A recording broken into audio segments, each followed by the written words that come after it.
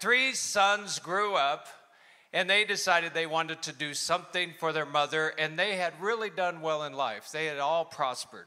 So the first son thought he would do something for his mom. He bought her a big house, paid for it cash.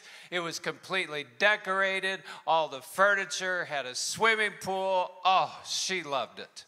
The second son, he buys the best Mercedes he can buy. And he gets a driver on call 24/7 to drive his mom anywhere she wants to go in the Mercedes. Oh, she loved it. The third brother goes, I got something special. He goes to this church. This church has a parrot. They've been training the parrot for 10 years to memorize the Bible. You just say Psalm 23, verse 1, and the parrot can recite the verse, any verse in the Bible. He knows his mom loves the Bible. Her eyes are getting bad. What a perfect gift. She loves it. Well, she's writing thank you notes a little bit later after Mother's Day, and she says to her first son, you know, I love the house. It's so beautiful. My goodness, what a great gift. But it's so big. I only live in 2 rooms of it. It's hard to clean, but thank you so much. She writes a thank you letter to the second son, and she says, oh, the Mercedes, what a gorgeous car, and I could go anywhere. What freedom, but I never go anywhere, and the chauffeur is kind of rude, but thank you so much. To the third son, she writes, Gerald, you know your mama. Oh, what a perfect gift. The chicken was delicious. How many go, my mom is not that dumb? How many of you love Jesus? Say amen. Well, Jesus loved his mother, Mary. In fact, he loved Mary so much when he's hanging on the cross dying, he made sure she would be taken care of. That's some love right there. That means all of us should love our moms too. Today, I want to talk about moms, you inspire me. I love this Proverbs chapter 31, verse 30 and 31. I'd like for us to read it out loud. Would you do that with me? Let's read it out loud. It's up on the screen. Let's read it nice and loud. Charm is deceptive, and beauty is fleeting, but a woman who fears the Lord is to be praised. Give her the reward she has earned, and let her works bring her praise at the city gates. Would it be okay if I tell my mom Happy Mother's Day online? Hi, Mom, Happy Mother's Day. And my mother-in-law, hi, Mom, Happy Mother's Day. And Sandy, you're sitting out there, Happy Mother's Day. Okay, so now we can move on. If you have your Bible with you, turn with me now to Matthew chapter 20. Matthew chapter 20, but if you don't have a Bible, it's all going to be on the screen for you. Matthew chapter 20. We're going to look at a story of a mom who steps up to the plate on behalf of her sons. Great moms inspire me to, number 1, intercede on my knees for a breakthrough. If you need a breakthrough this morning, this is your story. Starting in verse 20, it says, Then the mother of Zebedee's sons came to Jesus with her sons, and kneeling down, asked a favor of him.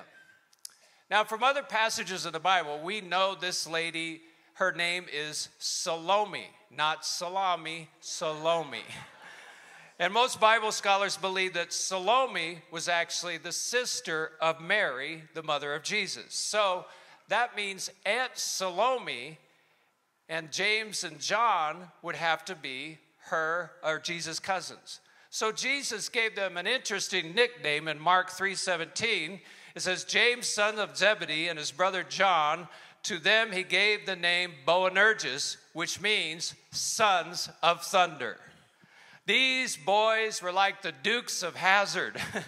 One time some people insulted these guys. They insulted Jesus, actually, and look at what their solution was in Luke 9:54. It says, when the disciples James and John saw this, they asked, Lord, do you want us to call down fire from heaven and destroy them? Wow, that's a little dramatic, don't you think? Go back and circle a phrase there about Salome, though. It says kneeling down. This mom knelt down in front of Jesus to ask Jesus for something. And it's even more remarkable because she could have thought to herself, why do I have to kneel? I mean, this is my nephew Jesus. But here is the punchline for this message. The best way to change things in your life is to get on your knees and pray. How many of you could give a testimony? Get on your knees and pray. Some of you do not realize you're in church today because your mama got on her knees and prayed you in here today. You might say, no, I drove a car here. No, your mama prayed you here. How many could testify? My mama's the reason I'm not a disaster, right? Ladies, you care for us in so many ways. You patiently serve us and clean up after us and encourage us and talk to us and love on us. And you rinse and repeat over and over and over. We're sure you get tired of it. So, regardless of whether you are a mom or not, all the ladies, all the girls, would you do us a favor and just stand to your feet for just a moment and remain standing? All the ladies, girls, moms, married or not, mom or not, just stand for a second. And guys, I want to hear you rip the roof off this place. Give them a big cheer. Thank you so much. Thank you for all you do. You are a blessing. You are awesome. Thank you so much. You can be seated. All right, that was only point number one. You ready for number two? See the potential in people around me. So Salome's kneeling in front of Jesus. Jesus answered her. What is it you want? He asked. She said, grant that one of these two sons of mine may sit at your right and the other at the left in your kingdom. So think about this. Here's this mom. She's a blood relative of Jesus. She's no doubt watched what's been happening. 3 years of Jesus' ministry. In her mind, she's probably thinking, this Jesus is going to go places. He's healing blind people. He's curing leprosy. He's amazing. He's casting demons out of people. And my boys are go-getters.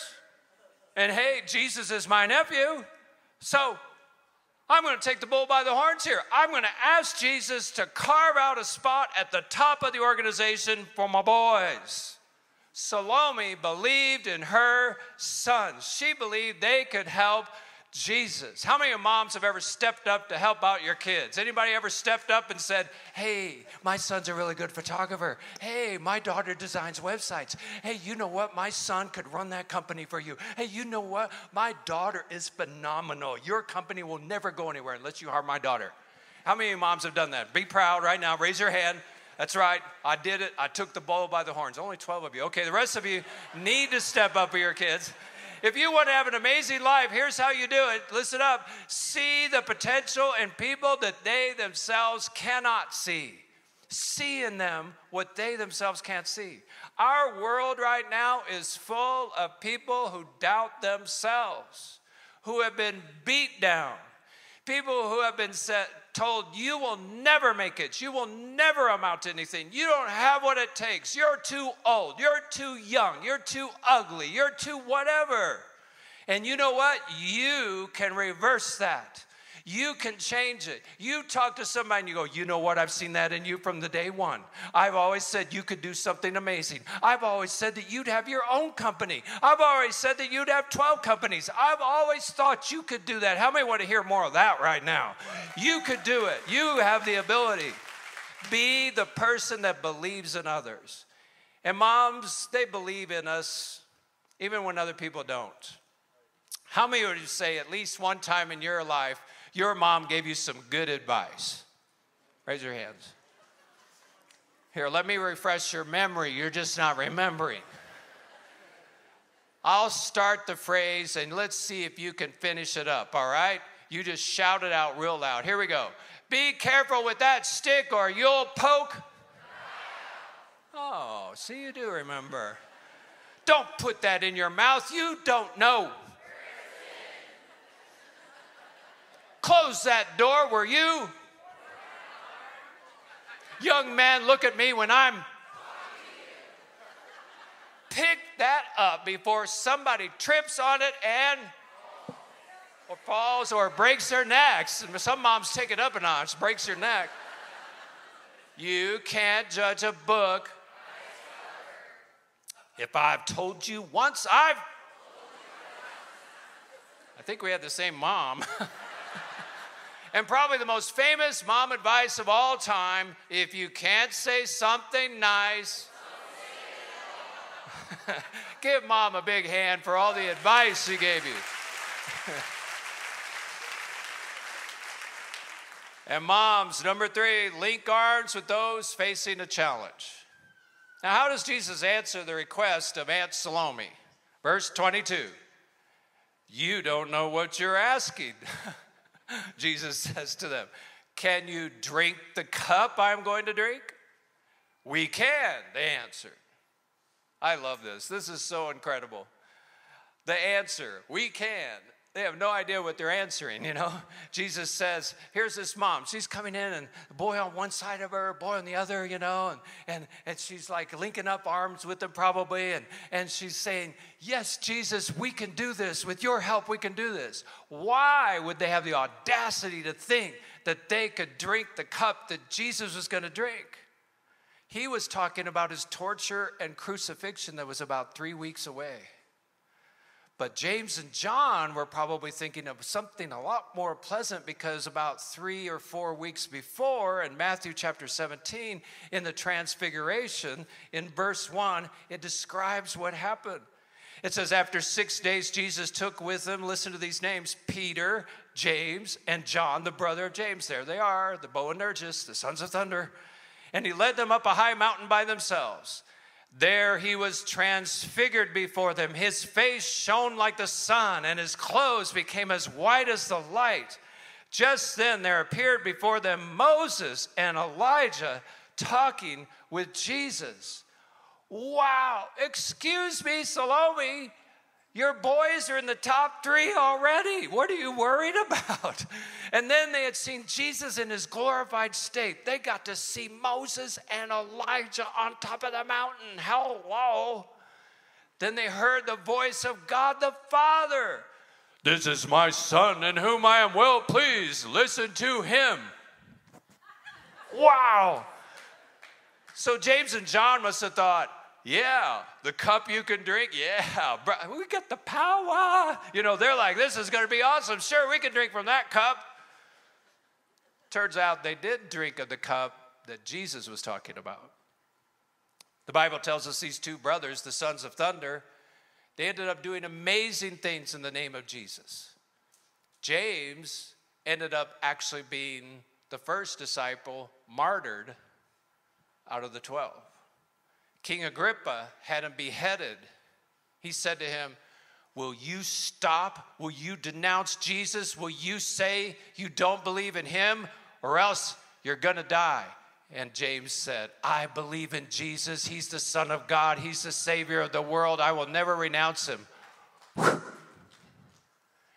And you go, wow, so that's not a very good ending, Pastor Lee. Yes, it is. The minute his head went off, he walked into the gates of heaven, and Jesus goes, James, well done, my good and faithful servant.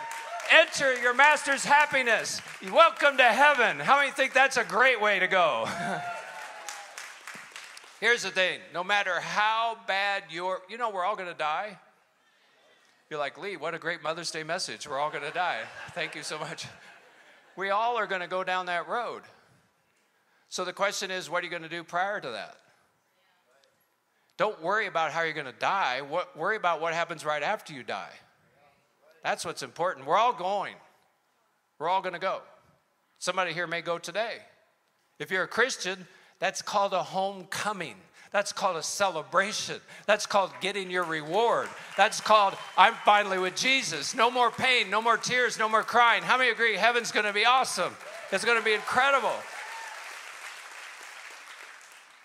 I tell you that because someday, it's actually getting more real. The persecution of Christians is way higher than it used to be.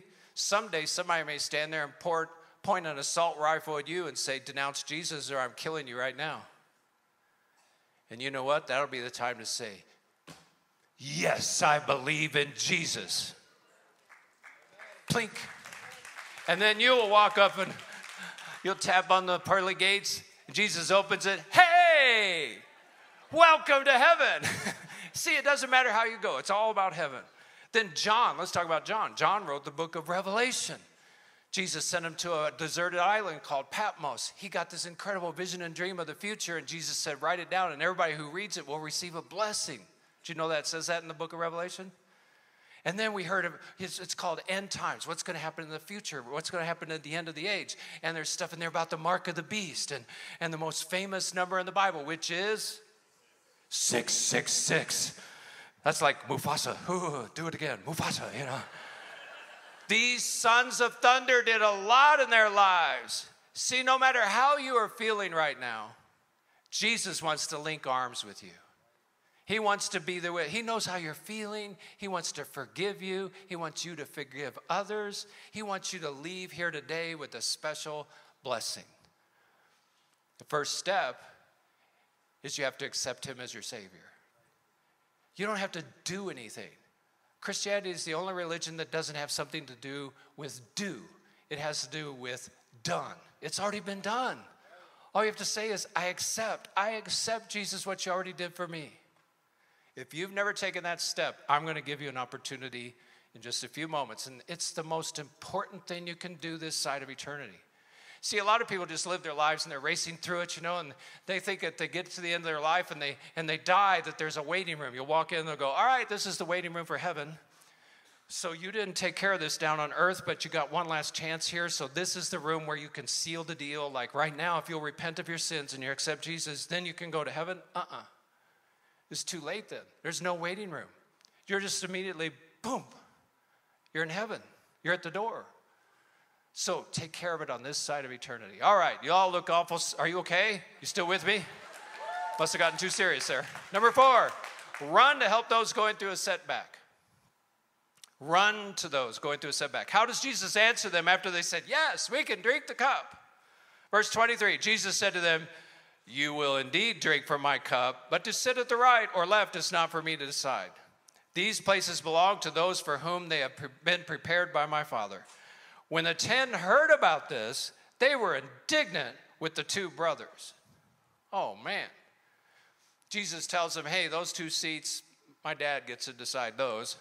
And then the other 10 disciples, they catch wind of this, and they are ticked. They're like, are you kidding me? You do an end run around us trying to get the top 2 spots. What is up with you? Now the whole group is fighting.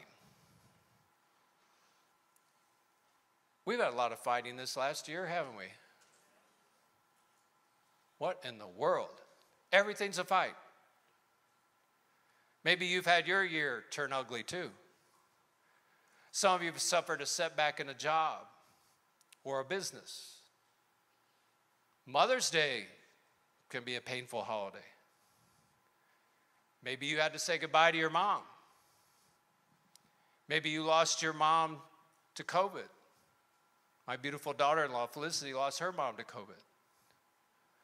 Some of you are watching your mom's health go bad. Some of you lost a baby. Some of you maybe had a miscarriage, or 2, or 3, or 10. And the word mom seems so far away. Maybe you wanted to be a mom and it never did happen, and now that you're older, you have huge disappointment. Then there's people where the word mom does not bring scenes of love and happiness and joy. If you had an alcoholic mom, an abusive mom, an absent mom.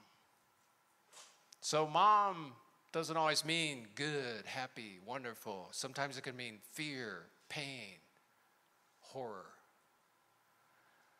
Maybe you're a mom that you got some toddlers or some teenagers.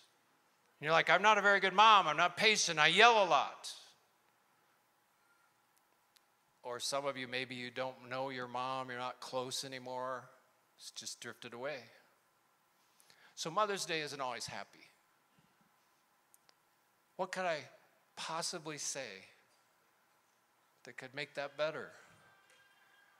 Well, I have good news for you on Mother's Day. Jesus did not forget Salome. And Jesus did not push her away because of this power play she tried.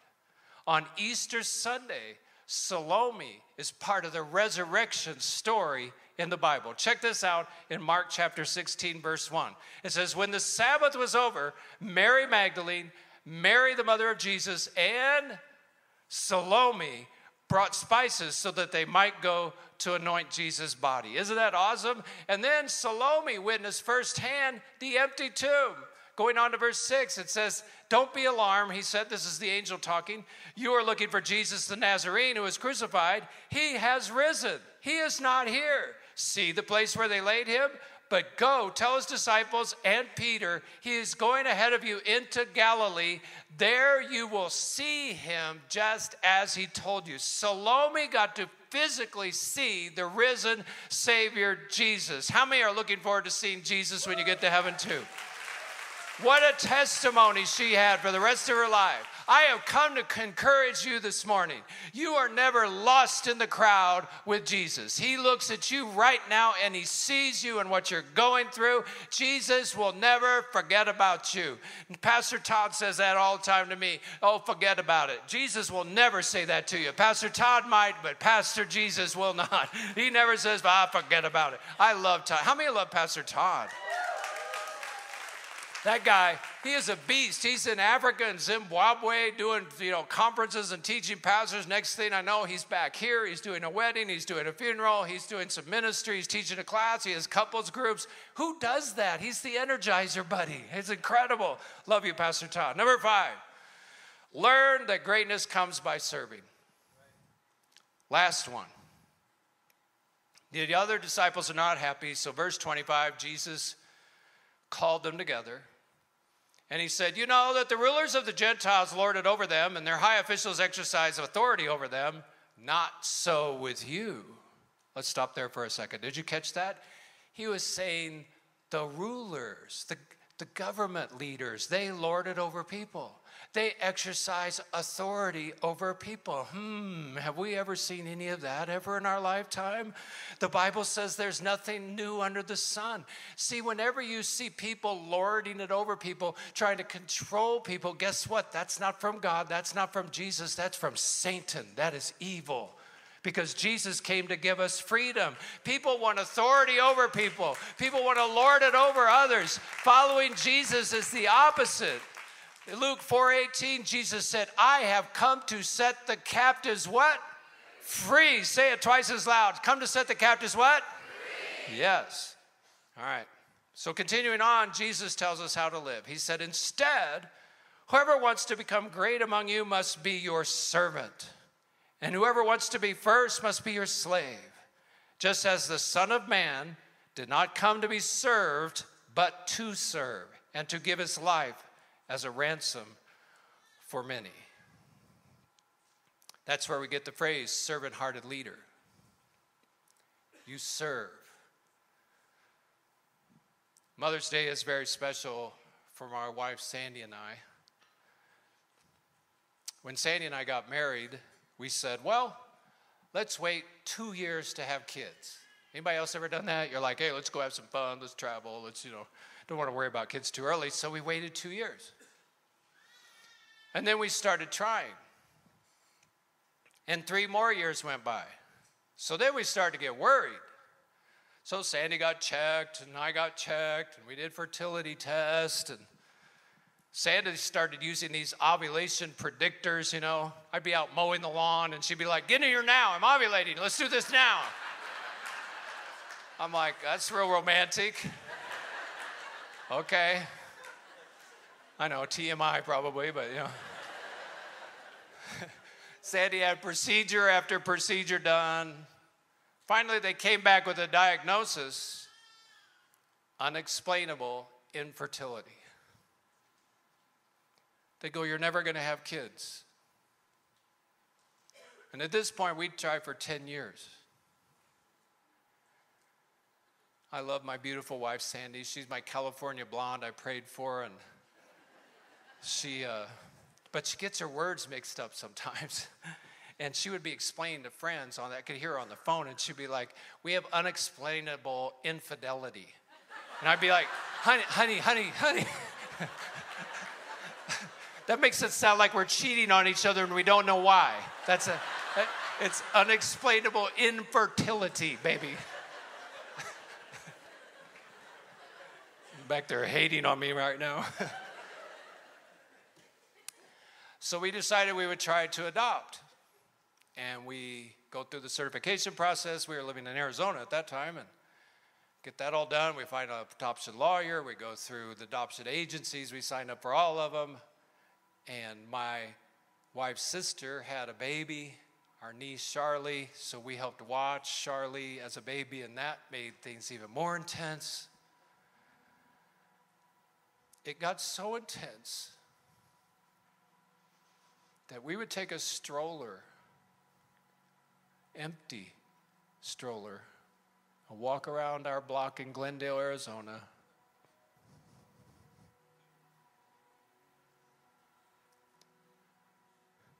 Lord, would you put a baby in here?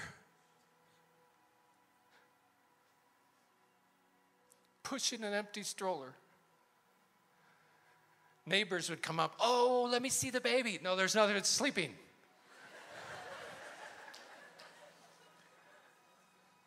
One day we got a call. Baby wanted to be adopted. Mother wanted to give it up for adoption. Close to our house, Thunderbird Sam at the hospital. Things roll along, and she changed her mind after the baby was born. Ugh. If you've adopted, you know what this is like. We had already done the nursery, got the diapers, got the formula, got everything ready.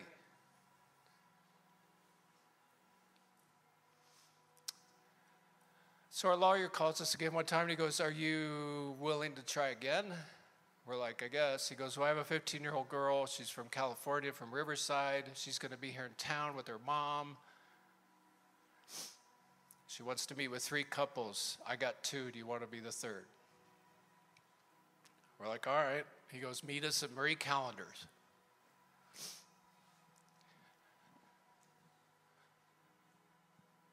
So we walk in, and I knew, just the way she looked at my wife, Sandy, this little 15-year-old girl, and they started talking, and me and the grandma, her mom, we're just sitting there chatting because Sandy and the girl are connecting.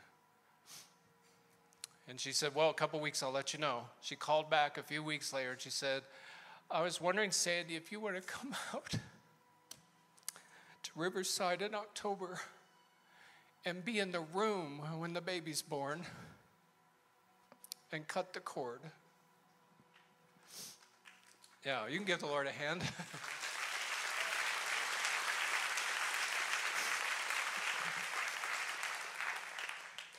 We have an open adoption. That means you stay in contact. So we've stayed in contact with Melissa over the years, and she lives in California. We live in California now. She came to Josh's wedding. We invited her to the wedding.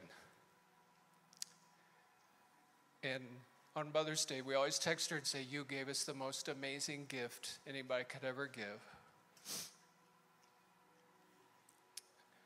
I remember we stayed in this hotel room with our baby right after he was born. It was so crazy. We went to the mall in Riverside because, I'm tired of staying in the hotel. You have to wait 3 days in California before you can leave with the baby. And so we're like, what do we do? Because the hospital just released him. And we're like, okay, I guess we're going to take this newborn baby. He's 3 hours old, and we're at a hotel with him. Something felt wrong about that. So then we're like, well, let's go to the mall. So we go to the Galleria Mall in Riverside, if you've ever been there, and we're walking around. So Sandy, her mom, starts shopping, so I'm holding the baby. He's 6 hours old. So these women would come up and go, oh, a baby, how old is he? And I go, 6 hours. They're like, I'm calling 911. I'm like, no, please don't call 911. We wait for 3 days after our son was born to finalize the adoption. And on Sunday, the 3rd day, we drive over to Moreno Valley because we have a pastor friend there. We're like, oh, let's go to church. Let's go see Michael and Nan. So we drive over there, and we're sitting there holding our 3-day-old adopted baby, and our pastor friend speaks on how God adopts us all as his children. And he reads Galatians 4:5. God sent Jesus to buy freedom. There's that word again, freedom. To buy freedom for us who were in bondage to the law so that he could adopt us as his very own children. And Sandy and I are just sitting there bawling. Do you think that was a coincidence? No. God orchestrated every detail of that for us to get a son. If you are waiting for a child, Sandy and I want to talk to you after the service. We want to pray with you because God can do it. How many agree? God can do it.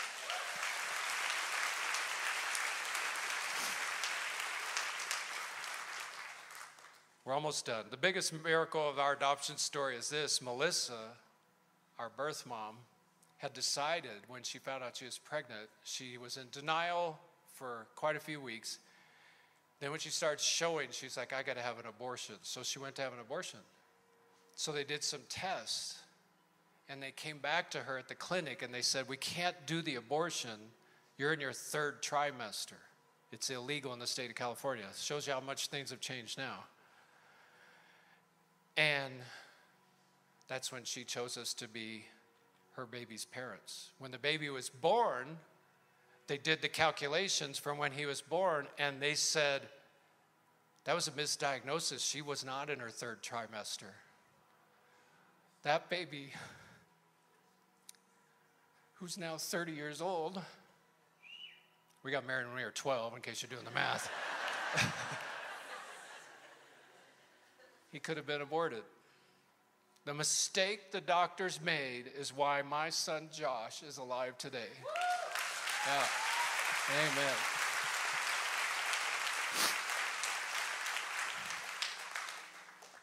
And then the joke's on us. Sandy got pregnant 5 months later. The plumbing worked. Does anybody here think maybe God orchestrates things in your life? You say, oh, it's never going to happen. No, it's going to happen. God works in secret ways. He works in mysterious ways. He works in ways you could never think of. His thoughts are higher than our thoughts. His ways are higher than our ways. How many are so glad about that? All right, well, I'm coming into the close now. Should only be an hour or so.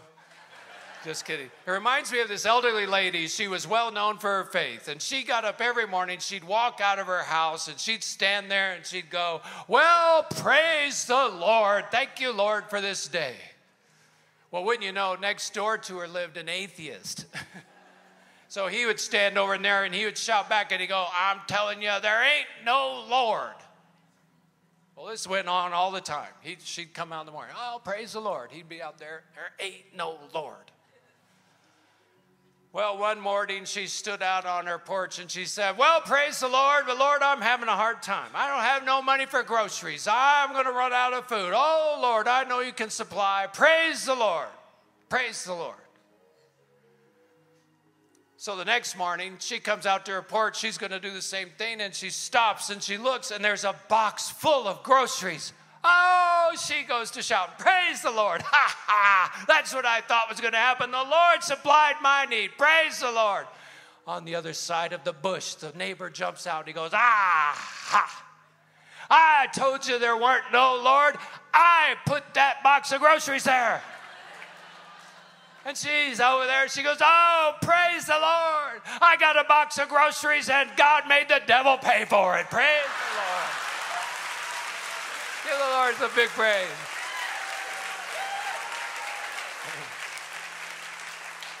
If God can use Satan to get you some groceries, he can solve your problems. He can give you a miracle. He can give you progress. He can give you excitement. There's power when you get on your knees and pray. If you will speak words of encouragement to people, if you will declare what's possible in your life, the Bible says Jesus will make it happen. Can you say amen? Amen. Amen. Would you bow your heads with me, please? Father, pour out your blessing on every woman here, every lady, every girl.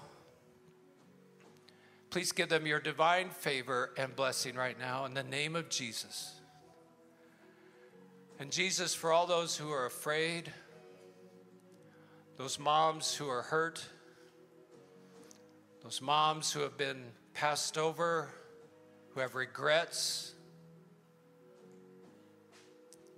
Lord, encourage their hearts right now. Help them raise godly children. If you've never committed your life to Jesus, can I just ask you to take the step right now? Take the step right now.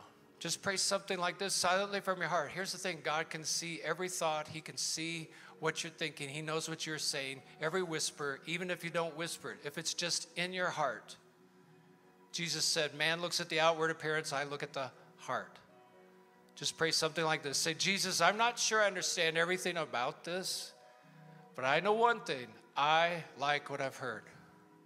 So as much as I know how, I'm in. I'm in. Today's the day, man. I step across the line. Would you forgive me for my sins? Would you give me the power greater than myself to start making changes in my life? And I'm going to spend the rest of my life learning more about it. And Father, we thank you for your word in Jesus' name. Amen. If you prayed that prayer for the first time, the Bible says make sure you tell somebody about it. You can tell me, one of the other pastors here, Pastor Andre, Pastor Ken, Pastor Todd, or you can fill out a card, go on the app, and you can tell somebody. But make sure you tell somebody, hey, I committed my life to Christ. Well, it's been so fun to be with you guys. Thank you. You were so fun. Sadie and I love you so much. Have an amazing week and an amazing Mother's Day. God bless you.